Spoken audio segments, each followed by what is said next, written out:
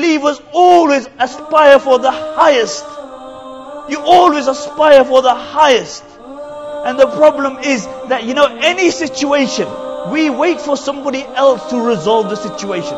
Somebody else is going to help and assist. The masjid are in a state of total dysfunction. It's not our duty, it's somebody else's duty. People are dying to death in the Muslim world or in the non-Muslims. It's not our duty, it's somebody else's duty. How Umar ibn Khattab is not going to come today. Abu Bakr as-Siddiq is not going to come. Aisha and Khadija are not going to come. Today, if there are any heroes, you people have to become the heroes of Islam. You have to learn about your deen. And then you have to translate those knowledge into actions. The problem is that we don't translate, we talk. How often do you see brothers, they're talking for hours about the decadence of the Muslim Ummah. Come Fajr Salah, you can't wake up for the Fajr Salah. You can't wake up for the Fajr Salah. You can't change yourself, and you're talking about changing the world. There is something which is withholding the help of Allah, and I tell you what it is. It is my and your actions. It is my and your actions.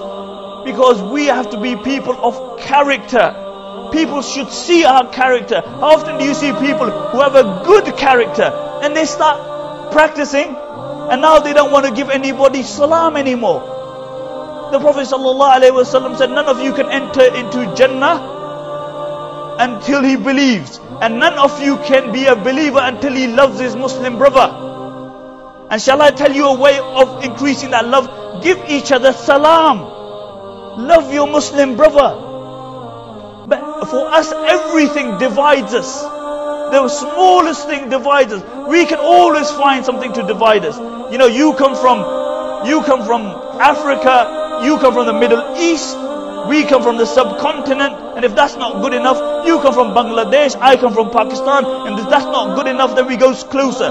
You come from Sarhad, I come from Karachi, and if that's not good enough, then you belong to the Jat Bradri, you belong to this family, I belong to this family. You can always find things to divide us. You come from Somalia, I come from Pakistan, I come from Gujarat. You can always find things to divide you. But why don't we speak about those things which unite us? And what is that?